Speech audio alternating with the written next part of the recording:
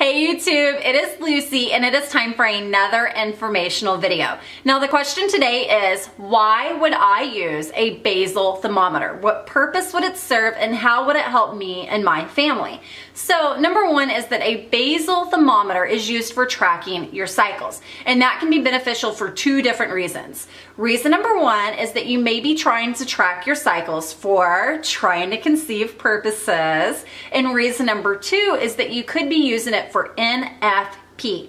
Now, NFP stands for Natural Family Planning, and that is for parents or families in general that want to go a more natural route in family planning. Typically, that means for them that they want to avoid use of hormone altering forms of birth control. So instead, they use charting purposes for avoiding pregnancy. So it can be used either direction.